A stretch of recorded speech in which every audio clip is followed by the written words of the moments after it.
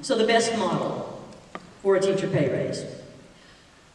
Within the Republican caucus, there's been a discussion of, do you vote for the 1, 2, or 3 model?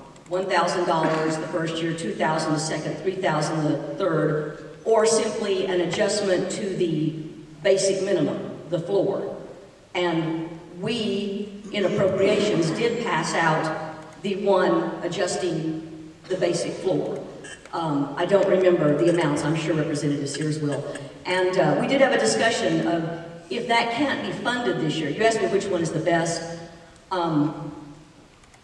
I personally wish that we didn't set the floor, that we block granted the money to the school districts and let the school boards and the administration decide how to apportion those monies depending on where their needs are, depending on performance, incentives.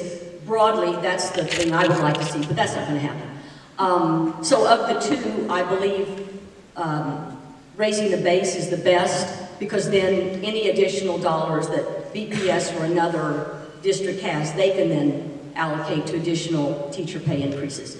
But again, the frustration is, do you vote for one or the other, knowing it may just be a framework this year because of the taxpayers' shortfall?